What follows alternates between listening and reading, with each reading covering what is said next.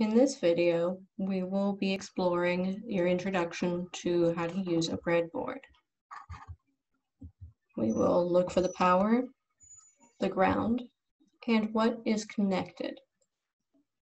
The first thing you should do when you get your breadboard is check to make sure that each of the switches are either connected to TTL or connected to +5. There are three switches where this matters. This one should be connected to +5, this one should be connected to +5, this one should be connected to TTL. Second, we're going to check to see where power and ground have been connected. Every breadboard consists of two sets of vertical holes going down the outside of the board. All of the outside vertical holes should be connected to ground. All of the inside vertical holes should be connected to power.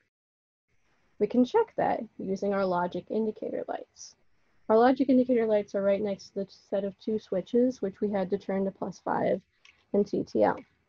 We start with logic indicator 1, it should show up red when it's connected to power, green when it's connected to ground.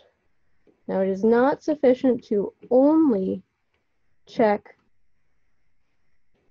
the top part over here. We have to also check the bottom because it's possible that one of these orange wires that connect the top to the bottom could have come undone since the last time it was used.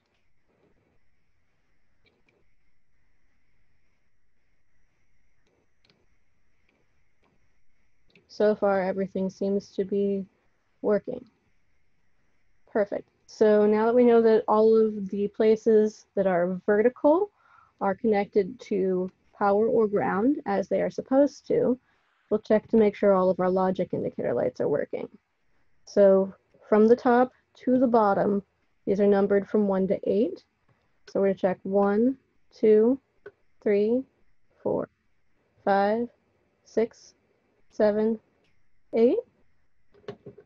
And then we'll connect to ground and to check from the bottom to the top, 8, 7, 6, 5, 4, 3, 2. So it looks like all of our logic indicator lights are currently working. But the horizontal sets of holes are only connected in groups of 5. So everything that is connected in the bottom set of 5 over here is connected to each other, but not connected to anything in the holes above it or the holes on the other side of the narrow groove.